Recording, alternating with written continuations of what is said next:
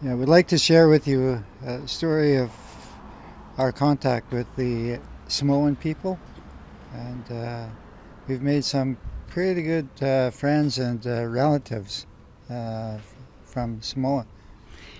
How it started was my son, or our son, went to New Zealand. He got kind of picked up by the Maori people, and he left.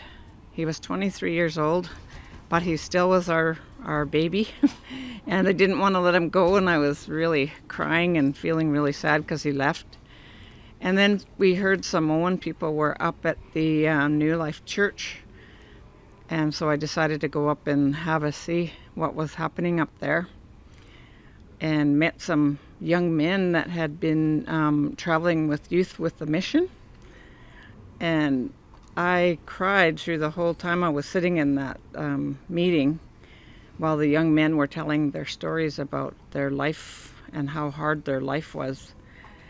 And I cried and cried, and two of the young men came over to us or to me, and sat beside me and said, "Now we know how our mom feels because we left our mom too, and she must be crying at home."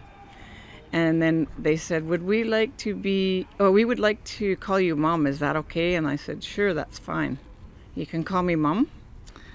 But then the story goes on. One of those young men ended up becoming our son in law, and he still calls me mom.